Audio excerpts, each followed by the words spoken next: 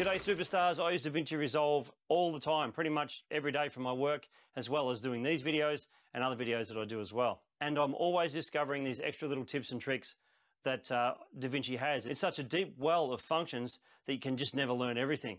It's called object removal. Let me show you how it works. So I've got this clip here of a woman on a beach. Let's just make this clip nice and short. We're going to trim it down a little bit. And we'll drag it down into our timeline. So select your clip, go over to the color page, and we're going to create a mask around this object, and we're going to remove this woman from the frame. So click on this mask area here, click that, and come down to the pen tool, and then just draw a mask around her, like so. Now we're going to go into our tracking window, which is just here. We're going to click that. Make sure that when you did your mask, that your pointer was at the start. It doesn't really matter, it'll track forward and back anyway. And just go to these two arrows down here and track it forward and back.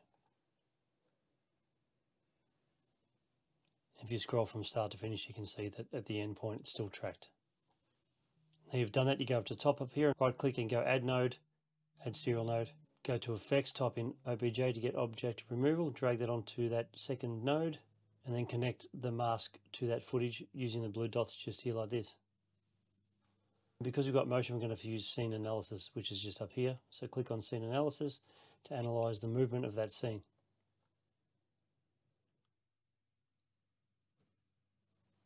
As you can see, it's created a grey blob around her.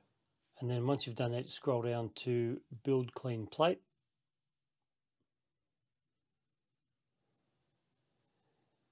And now if we scroll through our footage,